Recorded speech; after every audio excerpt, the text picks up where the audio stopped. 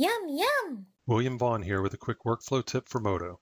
Creating a 2D face on a 3D character is made simple with procedural operators available in MODO. For example, to place a 2D mouth on a character, simply create a curve in an empty mesh item using the character head's UV map to aid in the placement of the curve. In a new mesh item, add the curve fill operator and choose the curve you created.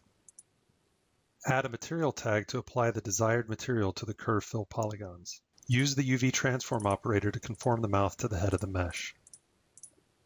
Use the push option to lift the mouth off of the surface of the head mesh. To animate the mouth, simply create a morph and apply it to the source curve. Apply a morph mesh deformer to the source curve and animate the strength channel over time. Add multiple procedural meshes to get the look you're after. Use the axis drill operator to trim the iris when it goes outside of the boundaries of the eye. Oh, look at the time.